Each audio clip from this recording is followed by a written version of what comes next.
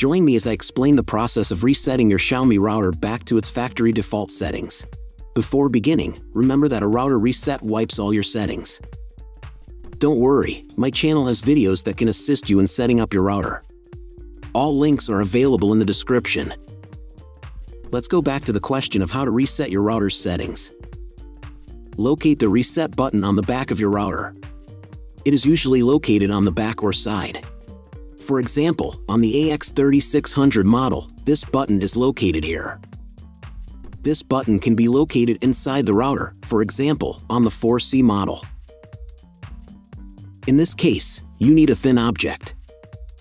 Press and hold the reset button for 10 seconds. If you can't press the button, or it doesn't work, then try resetting the settings through the router's web interface. Link to the video is in the description down below. One or all lights will flash on and off. Then release the button. Wait a few minutes until your router reboots. Do not power off the router during this process. Great, that's it. After you have reset your router to factory defaults, the next step is to configure your router. Check out my other video, How to Do It. In the description to this video, you will find playlists for different router models. Thank you for your support. If this video helped, you can buy me a coffee. All links are in description down below.